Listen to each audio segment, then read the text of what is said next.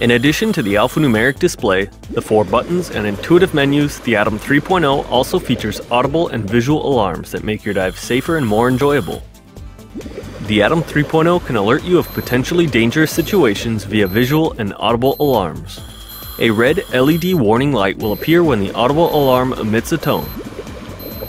The audible signal and the LED will turn off when the alarm is acknowledged and will not activate if the audible is set off.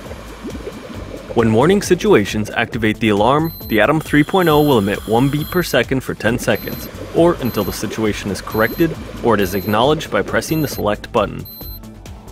Later in this class, we will cover various situations that trigger the audible alarm. Okay, we're done with this module. Are you ready for the quiz? If not, you can go back and review the sections in this module. Also, you have the option to practice what you have just learned. If you have already installed the eDiving simulator, then simply click on the link Atom 3.0 practice site and the simulator will take you there automatically. The virtual diver will already be equipped with the Atom 3.0 and Oceanic gear. If you have not yet installed the eDiving simulator, then click on the link Download eDiving Simulator and follow the instructions. Make sure your video card is supported by our simulator. Also, you'll have to complete the 2 orientation sites before you can practice with the Atom 3.0.